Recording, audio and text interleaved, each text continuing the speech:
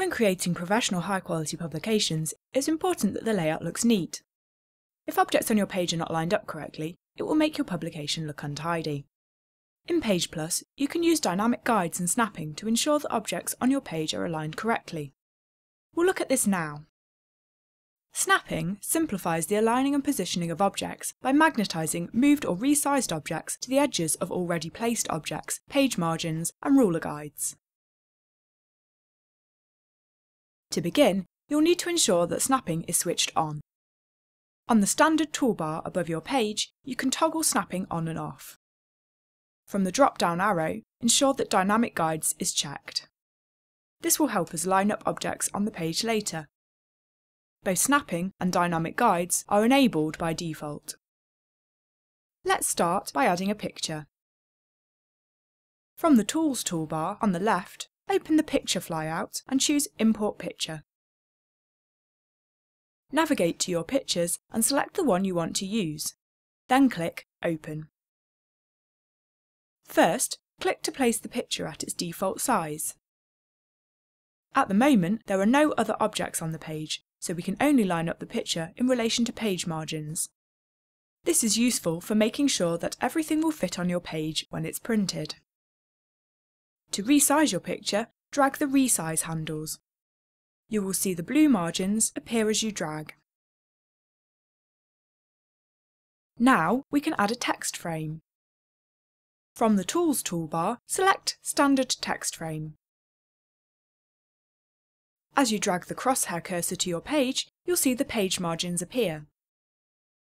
This time, there is an object on the page, so dynamic guides, always shown as red lines, appear too.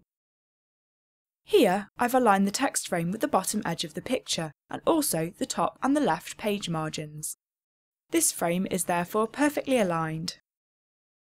To make it easier to see where everything is positioned, I'll fill this frame with placeholder text by clicking F5.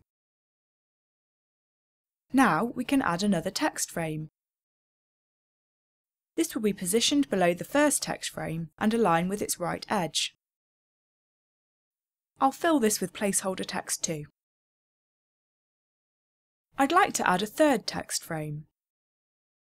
This will be positioned below the picture, so I'll need to line it up with the left and right edges of the picture, and then to the horizontal centre of the left text frame. As there are more objects on the page, more dynamic guides appear to help align the text frame. As you can see, the page looks clean, and all of the text frames are aligned correctly. I think the publication needs some more pictures.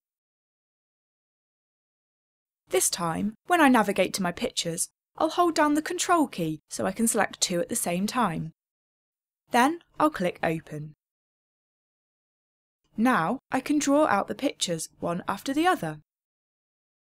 I will align the first picture with the existing text frames. I want this second picture to be the same size as the first picture, but I don't want to have to manually set the size. Notice that the dynamic guides appear to help me line up the second picture, both with the existing picture and the text frame above. I can now move this picture slightly to the right to snap to the page margin. On the Transform tab, you can see that the width and height of both the pictures is exactly the same. In PagePlus, the last 5 selected objects at any one time can be used to dynamically snap to. To demonstrate this, I'll draw out a quick rectangle from the Quick Shapes flyout.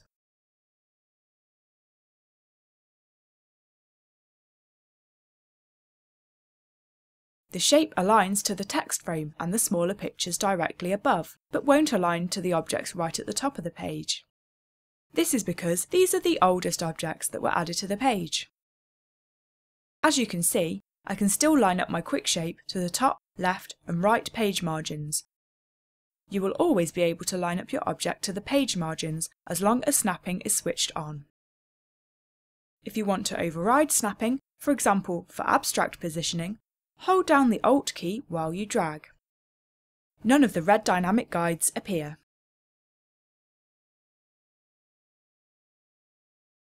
I'm happy with the alignment of the objects on my page, so now I'll just add some finishing touches.